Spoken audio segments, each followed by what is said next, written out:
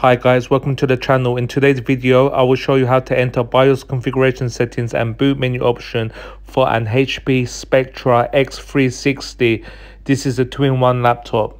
Okay guys, let's get started. If you're in Windows, you need to restart it.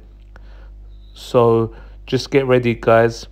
Also, if your laptop is switched off, then power it on, and I need you to put your finger on the F10 key guys and keep tapping it once the laptop restarts or when you power on the laptop.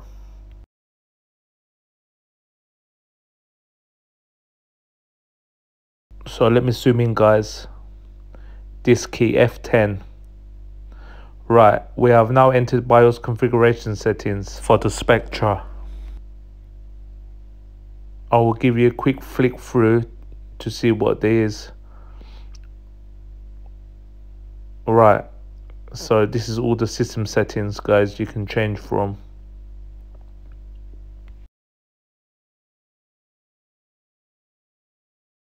I will now exit BIOS and enter boot menu options.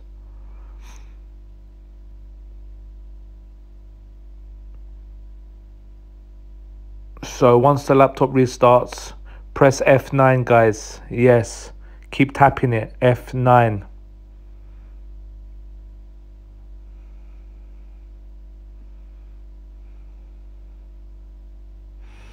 Alright, let me zoom in. This key guys. So this is how boot menu looks like, / boot manager. Any external device bootable will show here. Okay guys, I hope this video has helped you. Please like and subscribe, and I will catch you next one.